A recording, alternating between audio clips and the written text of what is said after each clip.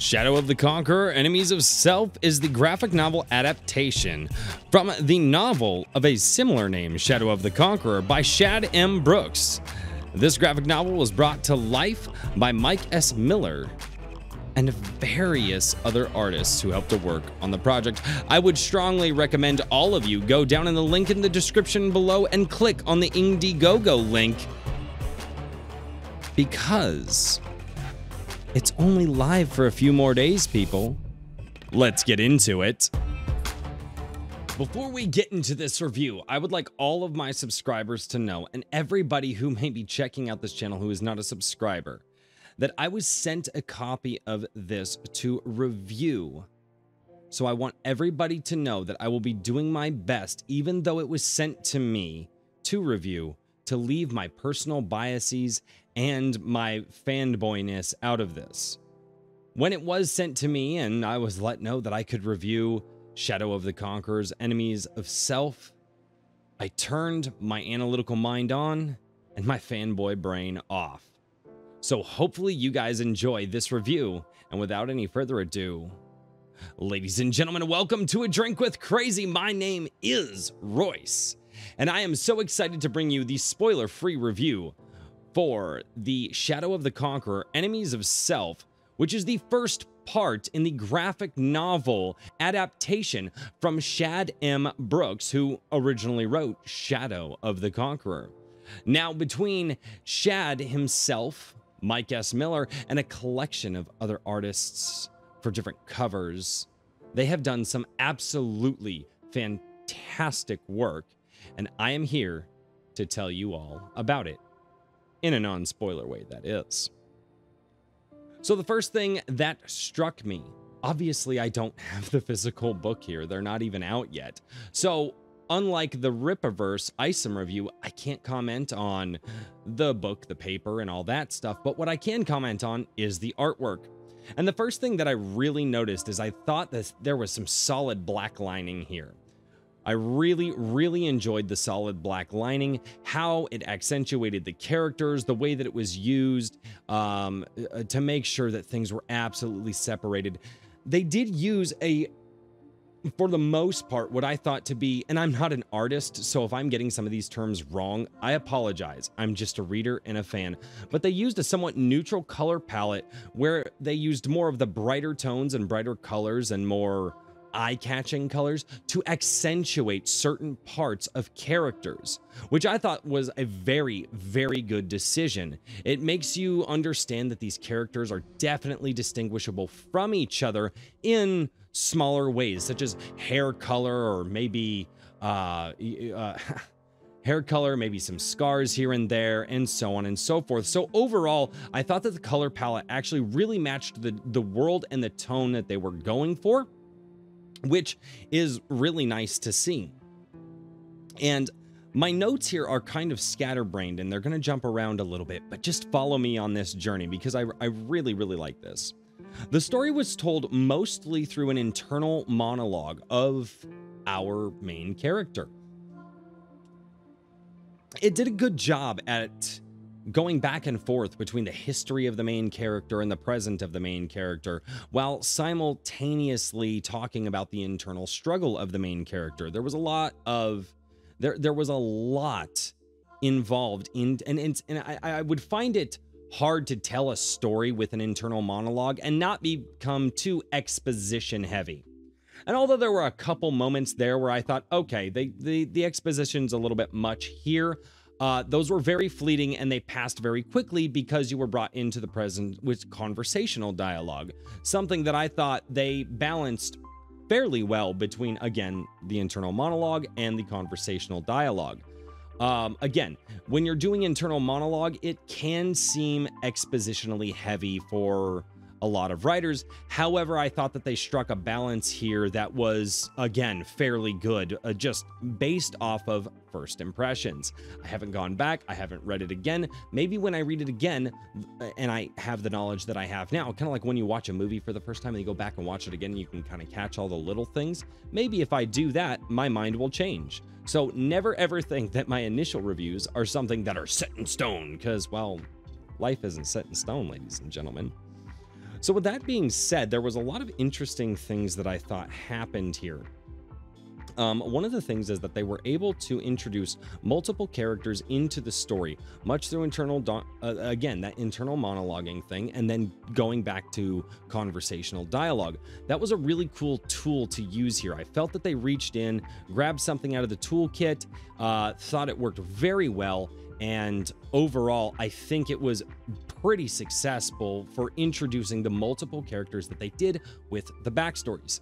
Now, one thing here is that this was previously a novel that was written by Shad M. Brooks, so they do actually have that going for them, in that they have a pre-existing story that can be retold in the graphic novel form, and I believe Shad M. Brooks has gone through and updated his story for like the newer editions, more just to suss some things out, not to change the story or adapt it any differently than it actually was, but to maybe clarify some things. So, in hindsight always being 2020, if Shad M. Brooks had hindsight being 2020, he could bring that into his graphic novel. So that is something that you could absolutely tell from the start of this. There was a baseline. They had a starting point. They had a jumping off point. They had the graphic novel that they could refer to and reference, and then also the writer of that graphic novel. So the story, although isn't brand new in graphic novel form, they were able to execute something because they had that pre-existing story. And again, that's something that you can tell. It was very, very tightly told for, I mean, this scrub's personal opinion. Going into the pacing of it, it was not, I felt it was a good medium pace.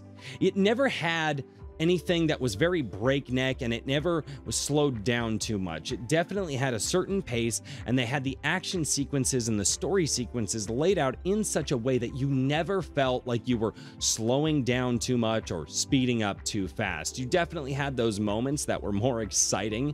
You had those moments that were more intense, and then you had some funny moments, which for me was on page 17. For you, it might not be because I don't have the physical book, but for page 17, there was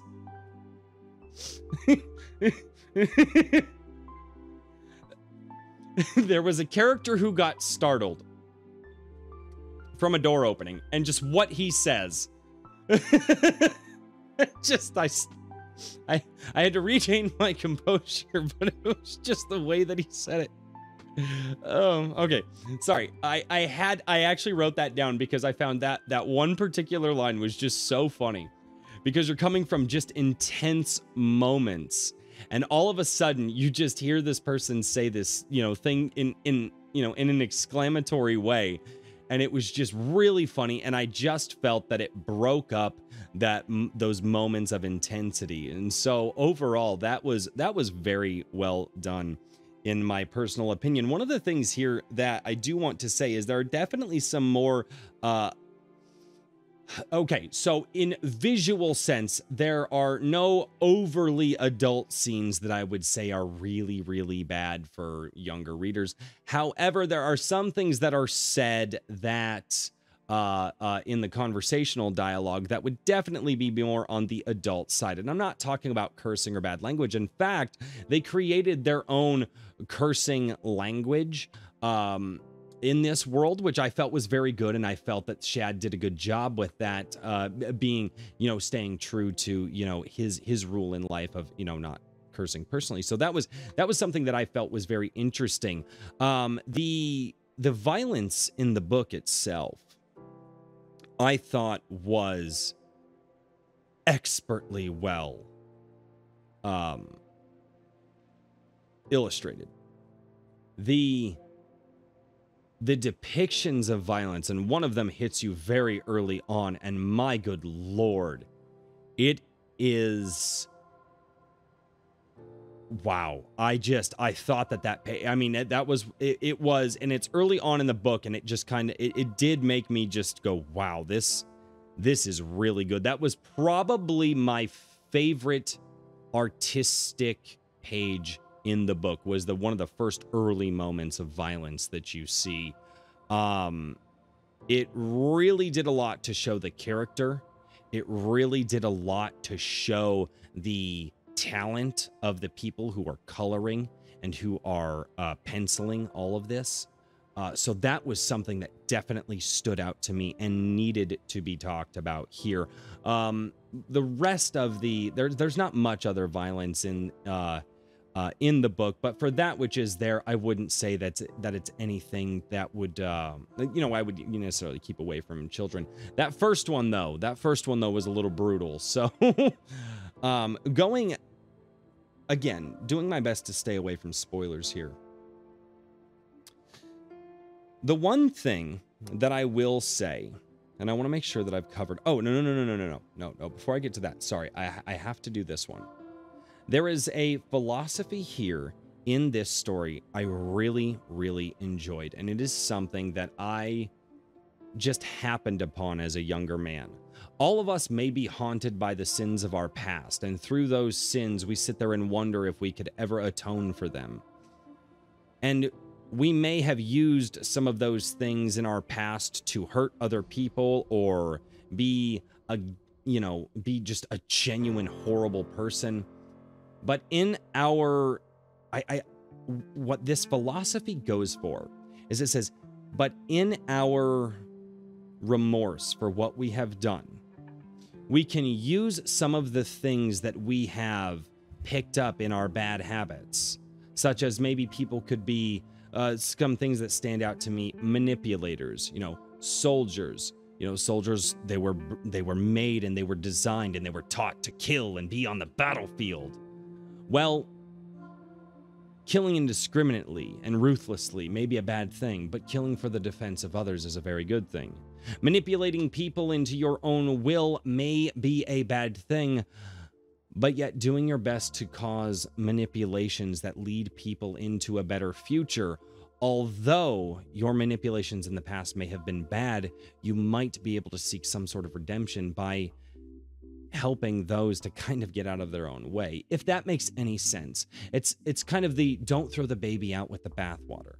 If you seek redemption in your life, if you were really, really good at doing bad things in life, by a specific method of doing that bad thing, you might actually be able to use that specific method for the good of others. And I really like that they touched on that philosophy here. I don't see a lot of stories go into that, especially in the modern day. And that's something that really spoke to me, and that's something that I caught on to really, really early on. And I liked that they did that. I liked that in the search for self-improvement, you don't throw the baby out with the bathwater, right? You figure out what was good about yourself, what was bad about yourself, the methods of what you use to be good about yourself that may not necessarily be the best, and you might have to get rid of some of those. And then the methods that you use to be the bad part of yourself that you go, well, wait a minute, but that could be, but that thing that I used to be bad could actually be really good, and you flip-flop it. And it's all in the quest to just become a better person and right the wrongs of your past. Although you may still have to face those demons as much as you do not want to. The final thing that I will say, and this is my one critique that I have, and again, it jumped out at me. Anything that jumps out at me, I want to make sure people know. Usually when things like this jump out at me, it's definitely more of a subjective take versus an objective take. So, subjectively speaking, I felt that the main character and his interaction with the magic system in the world came on a little bit too quickly, and it was somewhat jarring for me. Myself, personally, I would have enjoyed it much more had the main character and his interactions with the magic system been introduced a little more softly, a little more spread out, or a little bit more... well, I won't. Hopefully you get what I'm saying. I can't go into it more without getting into spoilers, and I promised that I would not do any spoilers. So overall, my final thoughts on this.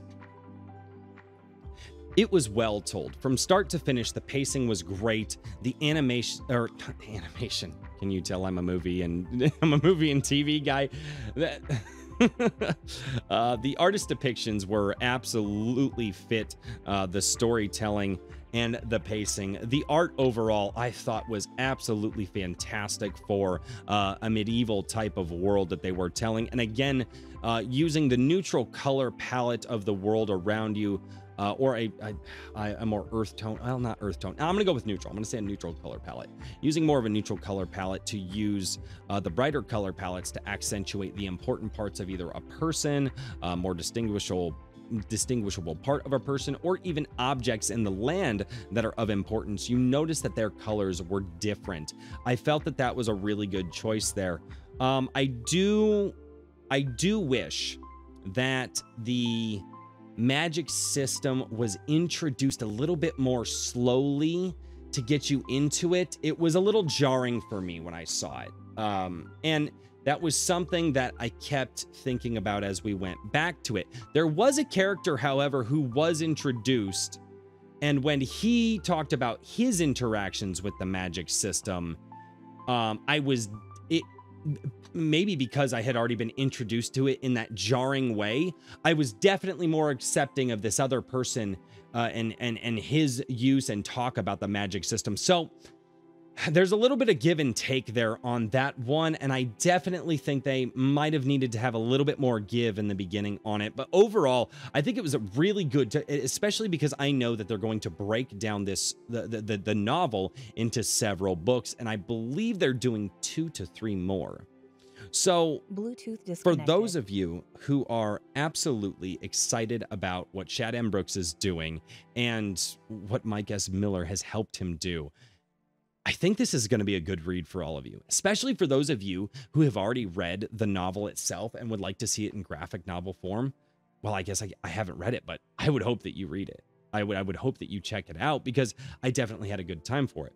The only thing that this made me really, really, really wish is that I could buy the leather-bound edition today. But that's not quite a thing, because the only thing that this review is missing is holding the book in my hands and physically being able to tell you guys about the quality of the thing that I'm holding in my hands. That's the only thing that I wish I could do here, but I guess I'm gonna have to shell up some pennies for that one. So hopefully you guys enjoyed this review of Shadow of the Conqueror, Enemy of Self, by Chad M. Brooks and Mike S. Miller. Thank you all so much for being here on A Drink with Crazy, and I look forward to seeing you all next time. Don't forget to go down below, hit that like button, hit that subscribe button, and if you guys so choose, comment down below and let me know what you think. I enjoy interacting with everybody down there. Also, I would absolutely love it if you guys would stick around until Friday night. Friday night, we are doing Friday night Iron Age Nights, right? Iron Age Nights is essentially something that is to be the other side of the coin from Friday Night Tights. While Friday Night Tights is over there making sure that the mainstream media knows the mistakes that they have made and holding those guys accountable, we here on Iron Age Nights are here to promote some of these new creators, these Iron Age creators, these people who are bringing up the culture from the ground up. So I hope that you all come and join me on Friday night for this week's Iron Age Nights number 2. So thank you all so much for checking out the channel, and until next time, cheers everybody. Thank you all for being here on A Drink with Crazy. If you guys never want to miss a notification for the channel, go down in the link in the description and click that button to follow me and support me over on Locals. It's free to join, but that's where you can support me with money if you so choose. Also, don't forget to click those Rumble and Odyssey links so that way we can get over there and keep that growing. And until next time, cheers everybody.